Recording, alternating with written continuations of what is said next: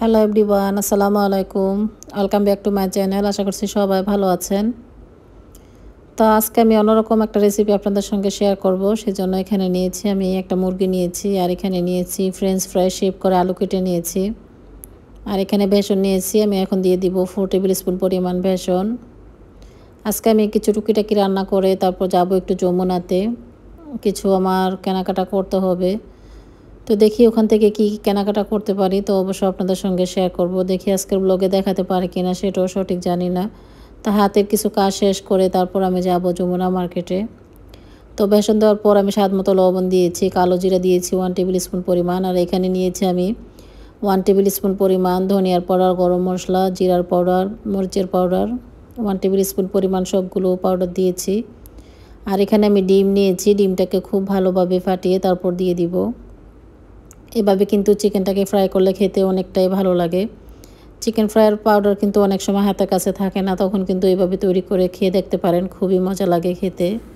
আর এখন আমি চিকেন ফ্রাইটা করে নেব, তারপর যে বাকি রান্নাগুলো আছে সেগুলো আম্মু আজকে রান্না করে নেবে। আর ঘরের টুকিটাকি কাজগুলো শেষ করে দিয়ে তারপর আমি যাব, যেহেতু যমুনায় গেলে একটু সময় লেগে যাবে, সেজন্য ভাবলাম রুমের কাজগুলো শেষ আছে। সেই সকাল থেকে বলতেছে আমাদের সাথে যাবে, তো যেহেতু বাইরে যাওয়া একদমই ঠিক না, তারপরও বাচ্চাদেরকে রেখে যেতে হবে, এখন কিছু করার নেই। তো অনেক দিন ধরেই আমি ভাবতেছি যমুনায় যাব, কিছু কেনাকাটা করব। আসলে সময়ের জন্য বাসা থেকে বেরোতে পারি না, আর এমনিতেও কিন্তু বাসা থেকে বেরোনো যায় না বললেই এখন আগের মতো। আর অনেক দিন যেহেতু শপিং করতে পারি না বা কোথাও যেতে পারি না, মনটাও অনেক খারাপ লাগতেছে আজকে কয়েকদিন। তাই ভাবলাম আজকে একটু শপিং থেকে ঘুরে আসি। তো ঈদ যাওয়ার পর আমরা 2-3 বার বাসা থেকে বেরিয়ে পড়েছি। অবশ্য বাসায় বসে থাকতে একদমই ভালো লাগে না, তাই ভাবলাম আজকে একটু যমুনা যেয়ে ঘুরে আসি। যমুনা অবশ্য শুনেছি সব কিছুই বন্ধ, তারপরও আমি যতটুকু সম্ভব আপনাদের সঙ্গে শেয়ার করার চেষ্টা করব। আর এখানে আমার চিকেন ফ্রাই হয়ে গিয়েছে, সাথে আমি কিছু আলু কেটে দিয়েছিলাম, সবগুলোই কিন্তু এখন ভাজা হয়ে গিয়েছে।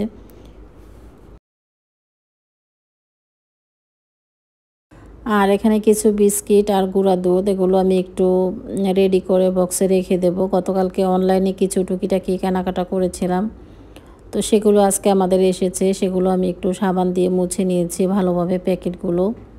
এখন এই প্যাকেটগুলো আমি একটা বয়মে রেখে দেব। তো শালীন চাচ্ছে এখান থেকে বিস্কিটটা খাবে, বিস্কিটটা ওরা অনেকটাই পছন্দ করে।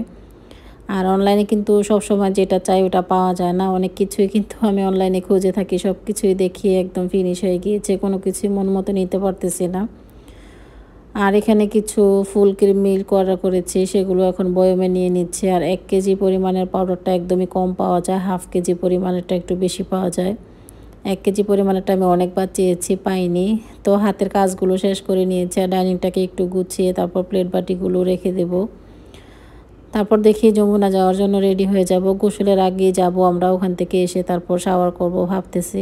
আর শালীন আজকে তো পেপার কেটে নৌকা বানিয়েছে ওর পাপার সঙ্গে, সেগুলো আমাকে দেখাচ্ছে। আমি বললাম অনেক সুন্দর হয়েছে তোমার নৌকাগুলো।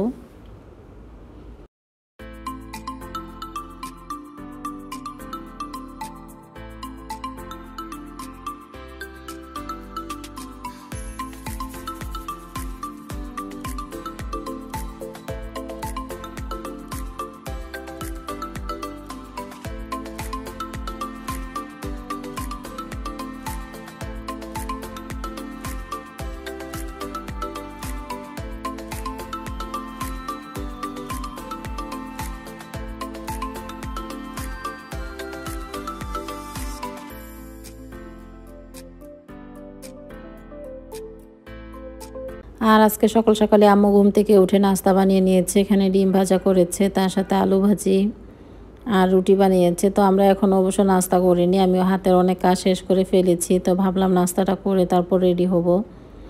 তা আমি আর ওর আব্বু এখন নাস্তা করে নিয়েছি, আর শালীন এখন বসে নাস্তা করতেছে ওর দাদার সঙ্গে। তো ওরা বসে টিভি দেখবে, আমি আর ওর আব্বু জলদি যেয়ে একটু চলে আসবো। তো এখন আমরা রেডি হয়ে গিয়েছি, আমরা যাচ্ছি। আর এই বিড়ালটা আমাদের বাসার নিচেই থাকে, অনেক কিউট করে এটা ডাকে, আমার কাছে খুবই ভালো লাগে, তাই একটু শেয়ার করলাম। আর মালয়েশিয়া আমাদের বাড়ির আশেপাশে অনেক বিড়াল আছে, সেগুলোর কথা আমার বারবার মনে পড়তেছে।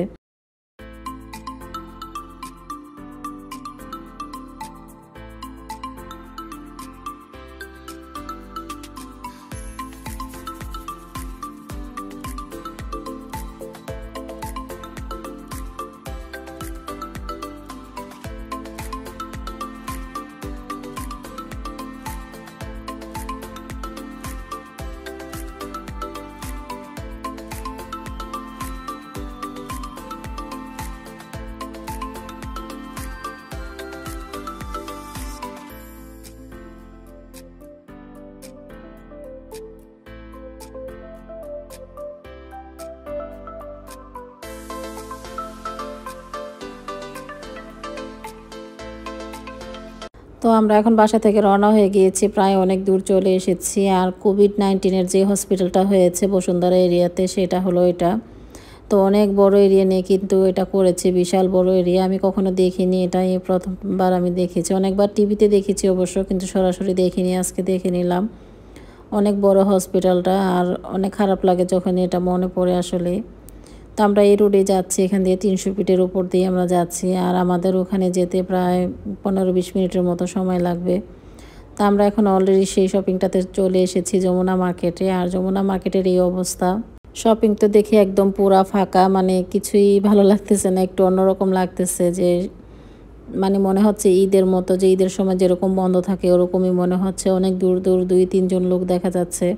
আর এই বছর আসার পর আমি যমুনা মার্কেটে এখনও আসেনি, শুনেছি যমুনা মার্কেট ফুল বন্ধ, সেজন্য আর আসা হয়নি।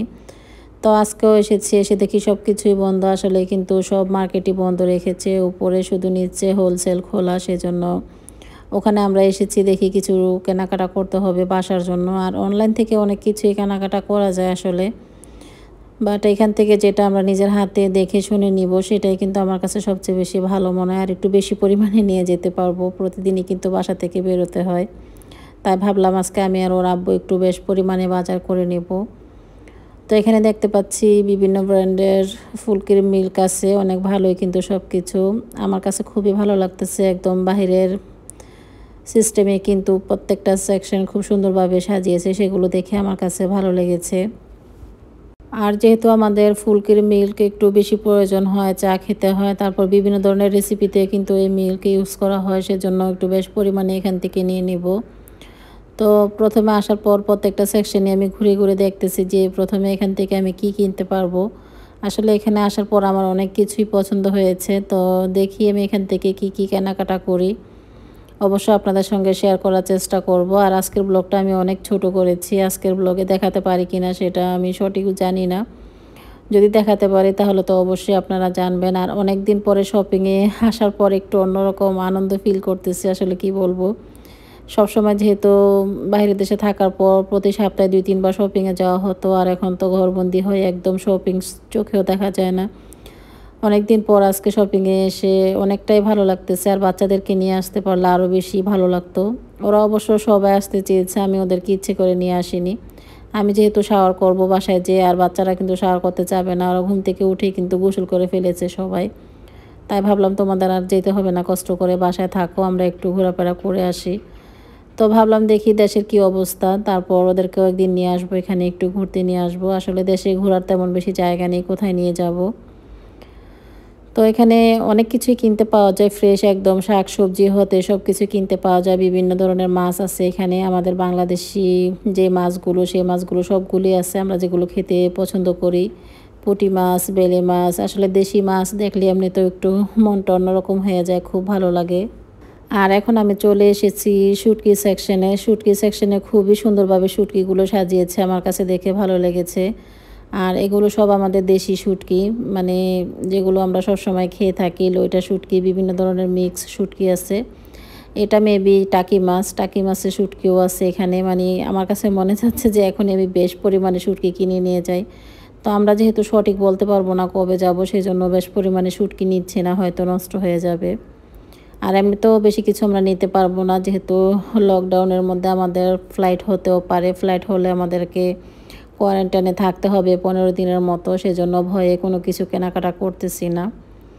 আর এখানে দেখতে পাচ্ছি আম, কাঁচা আম বিক্রি করে ওরা। আর তার সাথে আমি যেটা প্রথমে দেখিয়েছিলাম ফার্স্টে, আর এই ফলটার নাম হলো করমজা, মানে ছোট ছোট যে ফলটা দেখিয়েছিলাম, এটা অনেকটাই টক, আমি কখনো খাইনি অবশ্য। তো ওর আব্বু বললো এটার নাম করমজা, এটা ট্রাই করে দেখতে পারো। মেয়েরা যেহেতু টক খেতে অনেকটাই লাইক করে, তাই ওর জন্য এটা নিয়ে নিয়েছি। আর এখানে রেডিমেড কিছু পরোটা দেখতে পেলাম, তো অনেক দিনই কিন্তু রেডিমেড পরোটা খাওয়া হচ্ছে না, তাই ভাবলাম এখান থেকে কিছু পরোটা নিয়ে যাই। আর বিশেষ করে কিচেন সেকশনে সব কিছুই কিন্তু অনেক সুন্দর, যে কোনো জিনিসই দেখি সে সবগুলো জিনিসই আমার পছন্দ হয়। আর এখানকার ট্রেগুলো খুবই ভালো লেগেছে আমার কাছে দেখে। এই ছোট ট্রেটার প্রাইস প্রায় 6,000 টাকার উপরে আছে। তো প্রাইস একটু বেশি হলো, কিন্তু জিনিসগুলো অনেক সুন্দর আর অনেক মজবুত প্রত্যেকটা জিনিসই। তো আমার কাছে অনেকটাই ভালো লেগেছে। ফার্স্ট টাইমে যে ট্রেটা দেখিয়েছিলাম সেটাই আমার পছন্দ হয়েছে। আর এখানে প্লেট বিক্রি করে অনেক ধরনেরই, তো ওগুলো কিন্তু সেট হিসেবে বিক্রি করে, একটা বিক্রি করে না। আমি চাচ্ছিলাম যে এক একটা এক এক কালারের নিব, ওনারা বলতেছে না নিলে পুরো সেট নিতে হবে। তো আমার কাছে কেন যেন পুরো সেট নিতে ভালো লাগছে না, মানে দেখতে কেমন যেন লাগতেছে। একটা দুইটা হলে হয়তো আমি নিয়ে যেতাম। আর এখানে অনেক কিছু কিনতে পাওয়া যায়, আর আমি ঘুরে ঘুরে একটু দেখানোর চেষ্টা করতেছি আপনাদেরকে। আর আমি কখনো যেহেতু হোলসেলে আসিনি, ফার্স্ট টাইম এসেছি, তো আসার পর দেখতে পেলাম অনেক কিছুই কিন্তু এখানে বিক্রি করে, খুবই সুন্দর জিনিসগুলো। আর এগুলো হলো শোপিসগুলো অনেক সুন্দর দেখতে, অনেকটাই ভালো লাগতেছে। আর আপনাদেরও অনেক পছন্দ হবে। আর যারা কিনতে চান তারা তো অবশ্যই এখানে এসে নিয়ে যেতে পারবেন ঝটপট, যারা বাংলাদেশে আছে। আর এখানকার ফ্রাই প্যানগুলো খুব সুন্দর, আমার কাছে পছন্দ হয়েছে। আমার যেহেতু অনেকগুলো ফ্রাই প্যান আছে, সেজন্য আমি আর নিব না। আর বাংলাদেশে আমি যেহেতু থাকি না, সেজন্য আমি তেমন বেশি জিনিস কিনবো না। আমারও কিন্তু অনেকগুলো জিনিস পছন্দ হয়েছে এখানে, তারপরও কিন্তু আমি এখান থেকে কিছু নিচ্ছি না। তো দেখি আমি টুকিটাকি কী কিনতে পারি, আগে একটু ঘুরে ঘুরে দেখি। যেহেতু প্রথমবার এসেছি, আস্তে আস্তে করে সব কিছু ঘুরে দেখতে হবে। আমি শপিংটাতে এসেছি প্রায় 4 ঘন্টার মতো হয়ে গিয়েছে। আমি এদিক ওদিক ঘুরে শুধু দেখতেছি, আর প্রত্যেকটা ফ্রাই প্যানই কিন্তু খুবই সুন্দর।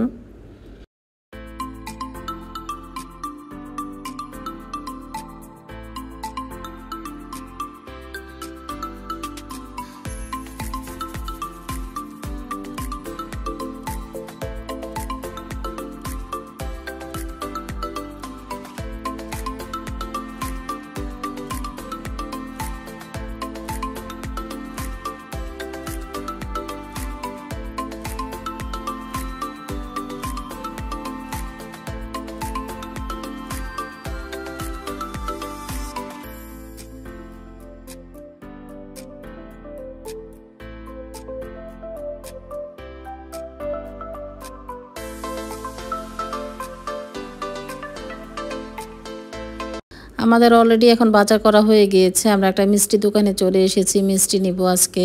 তো আজকের ব্লগটি এ পর্যন্তই, আশা করছি সবার ভালো লেগেছে। আর কি কেনাকাটা করেছি অবশ্য নেক্সট ব্লগে দেখানোর চেষ্টা করব। সে পর্যন্ত সবাই ভালো থাকুন, সুস্থ থাকুন। আল্লাহ হাফেজ।